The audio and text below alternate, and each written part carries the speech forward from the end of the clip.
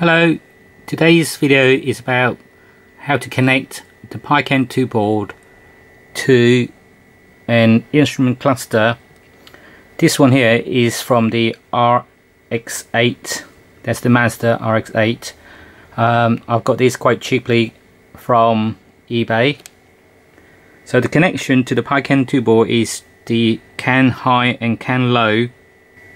The wiring for the instrument cluster, all you need is 5 wires, and the back here you can see the big connector and this little connector. So all it needs is 5 wires. That is the plus 12, ground, and CAN high and CAN low. If you see my blog, you will see the exact pin number.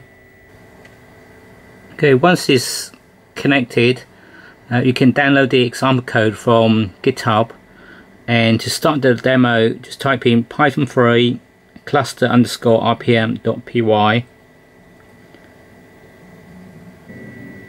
Once it's started, you can see the LED flashing away. That means messages is going out, and you should see the RPM needle move. Now once it reaches about over 7,000 RPM, then you should hear a warning sign.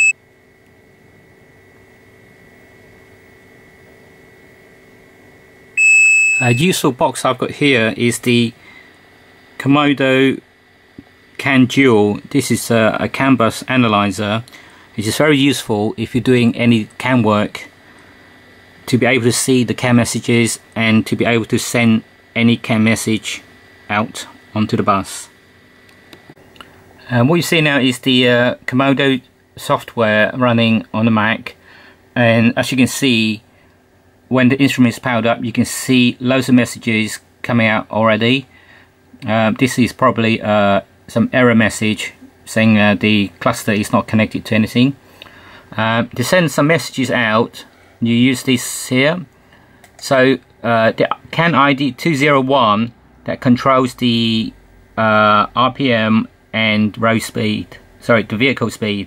So if you click send, and you should see the road speed and RPM needle move.